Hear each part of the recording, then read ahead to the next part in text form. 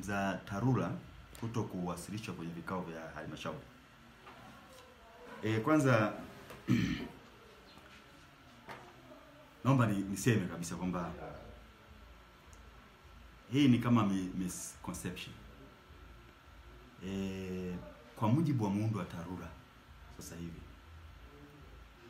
tunawajibika kwenye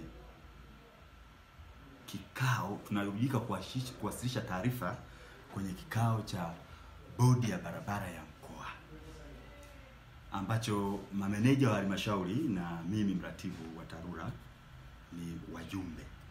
Hasa ukiangalia ule muundo wa kikao cha bodi ya barabara ya mkoa, mtagundua kwamba wale waheshimiwa kule wa halmashauri, mkurugenzi, mwenyekiti wa halmashauri, lakini vile vile hata mheshimiwa mkuu wa wilaya. Waheshimiwa mkuu wa wilaya ni wajumbe wa kikao cha bodi ya barabara. Kwa hiyo kule hasa ukiangalia huu muundo wetu wa Tarura sasa hivi ndiko ambako tunawasilisha taarifa za utekelezaji. Lakini ni maelekezo ya kawaida au common sense, au tuseme ni jambo la kawaida, kwa sababu Tarura katika kazi kwa karibu kila kikao cha halmashauri ahudhurie. Sasa yani tutaondoa hata ile dhana nzima ya uundwaji wa Tarura. Kwa mfano, mtakumbuka zamani tulisema kwamba kazi zetu nyingi tunakwama za kusimamia barabara kwa sababu sisi wahandisi tunafanya shughuli zingine za halmashauri. Kwa hiyo yani ile ndio dhana ya kuanzisha Tarura, kwamba angalau sasa wahandisi wa barabara wasimamie kazi za barabara. Kwa hiyo wale wajumbe wa halmashauri au halmashauri zile sasa mamlaka za mtaa zinapohitaji hizi taarifa,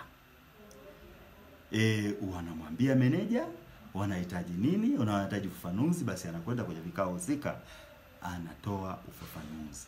Lakini tunakowajibika moja kwa moja kuwasilisha taarifa ni katika vikao vya bodi ya barabara ya mkoa, ambayo mwenyekiti wake ni mheshimiwa mkuu wa mkoa, katibu ni katibu tawala wa mkoa, na wenyeviti wa halmashauri wote ni wajumbe, wakuu wa wilaya wote ni wajumbe, wakurugenzi watendaji wa mamlaka serikali za mitaa wote ni wajumbe. Kwa hiyo na wajumbe wengine. Kwa hiyo basi ningesema hilo kwamba haituzuii, yani kuwasilisha haituzuii sisi kuwasilisha taarifa kwenye kama niseme hili naomba nilichukue, kwa sababu kwa muundo wetu wa Tarura shughuli zote za usimamizi wa matengenezo ya barabara zinasimamiwa moja kwa moja na mameneja wa halmashauri. Naliomba hili kwa kweli mliachie ni wasiana na meneja mwenyewe.